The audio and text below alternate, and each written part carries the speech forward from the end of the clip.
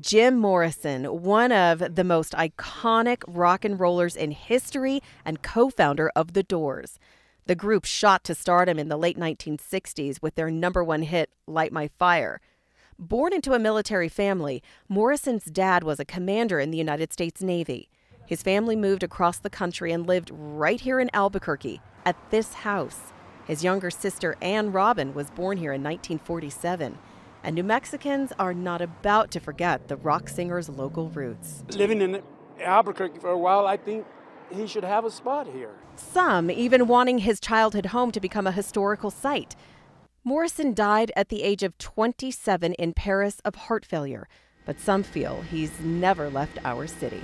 It's special. The woman who now lives in his home says music has been heard randomly playing in one of the bedrooms, leaving all of us to wonder. Could be, could have been. Maybe Morrison's spirit truly never left the land of enchantment.